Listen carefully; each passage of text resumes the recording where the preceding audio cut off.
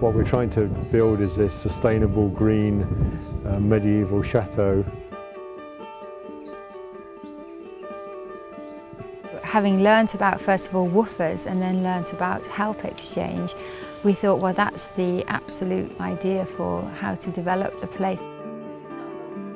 It does vary slightly, but the typical arrangement is that you provide board and lodging to the volunteers, and for that you get 25 hours of work from them each week.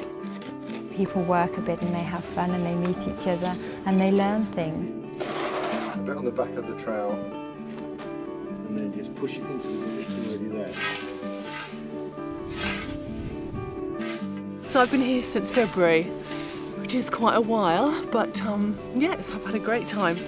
So basically coordinating the work of the volunteers and making sure everything runs smoothly and everyone's happy.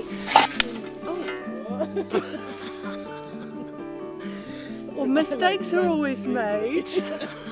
Yeah, but you have to accommodate, you know, everyone has different skills and different things to bring to the table. So I like to find things that they enjoy, and then people find skills they never knew they had, and that's always really, really exciting. You meet different cultures. Even today we've got Canadian, French, English and Australian. Quite a large number of people come back again, so it feels a bit more like a family.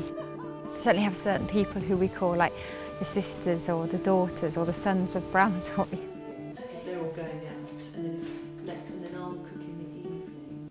I hope that when we can get it successful and operational over time, it will be an example to people of what's possible, because if you can make a place that's an 11th century chateau with walls 2 meters thick, self-sustainable, then really any place has that potential.